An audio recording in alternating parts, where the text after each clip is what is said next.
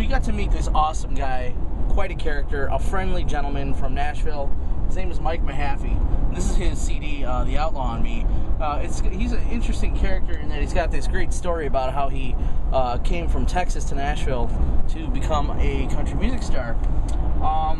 Looks like he's got a good head start. I mean, he's got his CD. It's published. It's available on CD Baby. The one thing you may not know about Mike is that he also owns one of Nashville's nicest men's clothing stores. It gets great reviews, and it's very classy inside. Mike also knows how to tie a mean bow tie.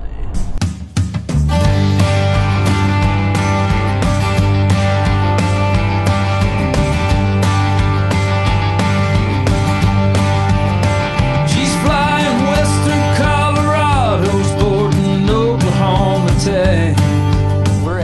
J. Michael's Clothiers, one of the finest men's clothing shops in Nashville, and we're going to learn how to tie a bow tie.